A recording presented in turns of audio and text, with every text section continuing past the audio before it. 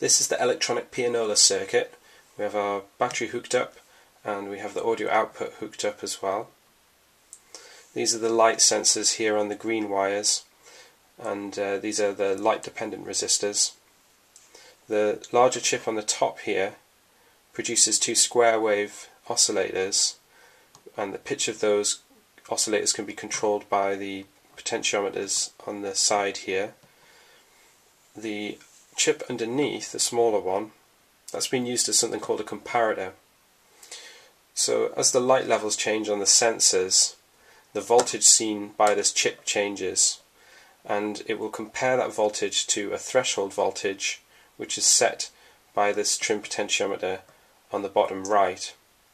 So as you adjust that trim pot there, you can adjust the sensitivity of the light sensors. I'm just going to switch it on and we can have a quick listen to it. And if we just turn the threshold down, we should hear the oscillators. And we can adjust the pitch of one and the other one here.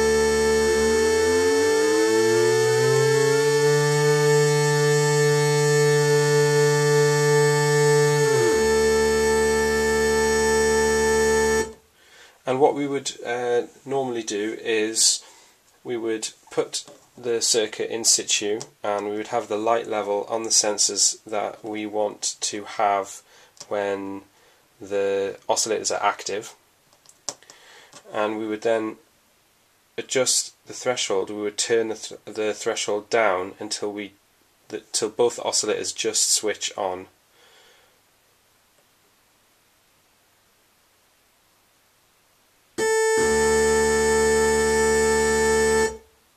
And then any reduction in light on the sensors will cut off the oscillators.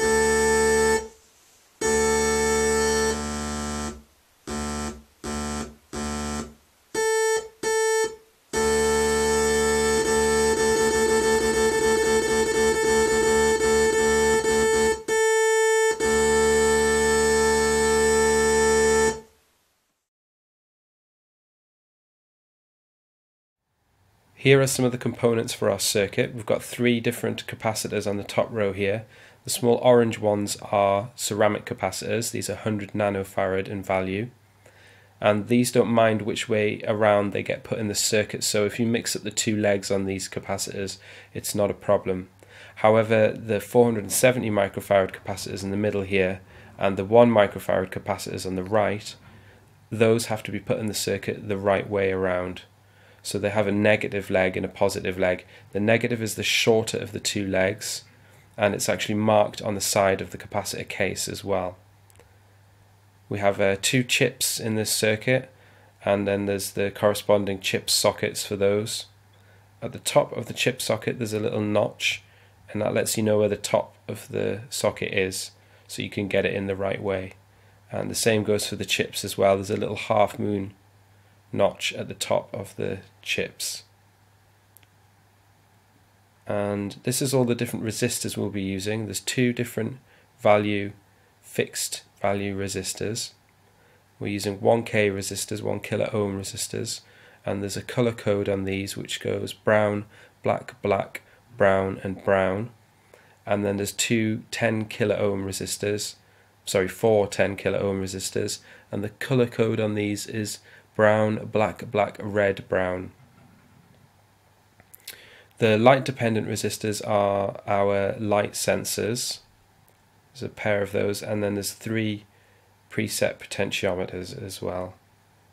And finally you will need a piece of strip board, an audio jack and a battery clip. So the first stage is to position and solder on the main components. So these are our trim potentiometers, and then we've got our chip sockets and our audio jack. This is looking at the audio jack from the opposite side of the circuit.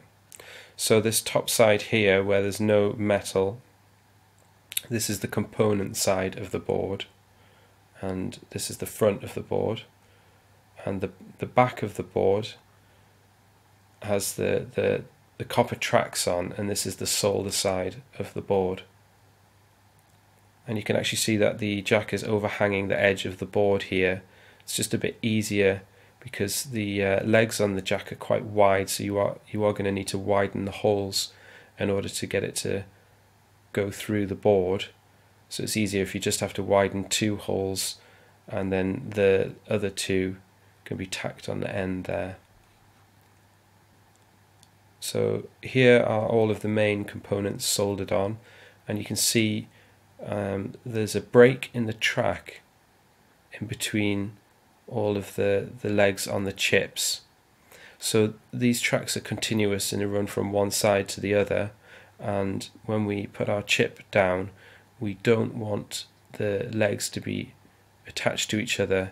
So in order to separate each leg from its opposite, you need to put a break in the track. You do that with a 3mm drill bit, or you can use a PCB tool, a strip board tool, and you just pop it in the hole where you want to break the track and you swizzle it around. You can just use your fingers for that. So the connections here, I'm using jumper wires here, show all of the power connections to the board. So the battery clip has been soldered on, and then all of the power has been connected up to the chips and to this potentiometer on the bottom right as well. This next image shows all of the components and jumpers required for the oscillators. So this large cap is our output capacitor, these 2 smaller ones are for timing, and then there's a few resistors. Note there's a resistor here and it's standing up. It's just so it doesn't take up so much room, and it's actually connected between the last 2 pins here on this chip. There's also a couple of jumpers that are quite they're just bare wire and they're quite difficult to see. So there's a small jumper wire here next to the output capacitor, and then there's another jumper wire here next to the 7th pin of our chip.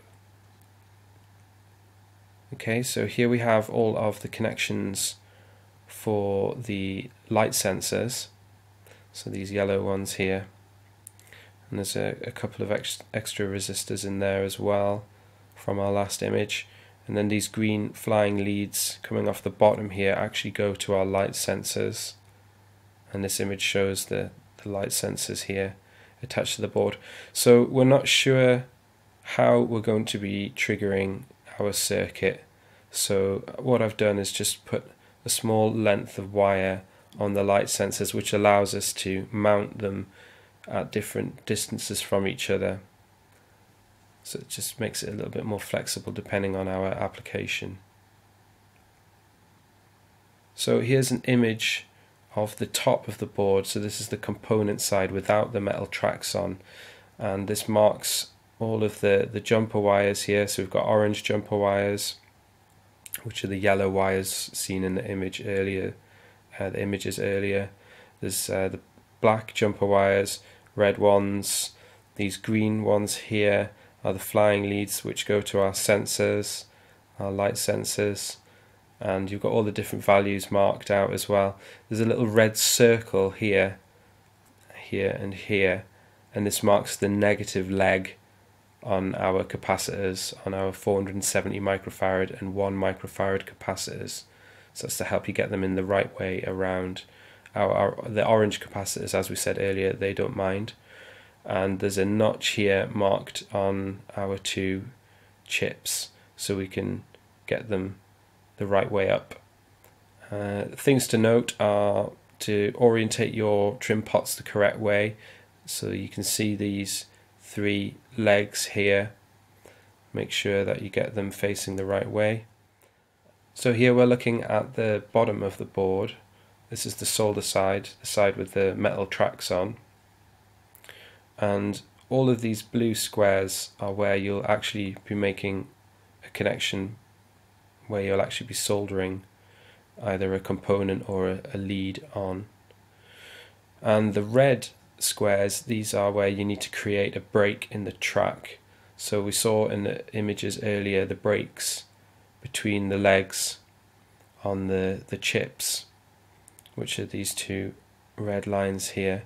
But there's a few more breaks that we need just to stop components on the same row from connecting where we don't want them to. So it's a good idea to make sure you get, if you actually count across and get all of the components in the correct place, and take your time with that, and it'll just save you time later on.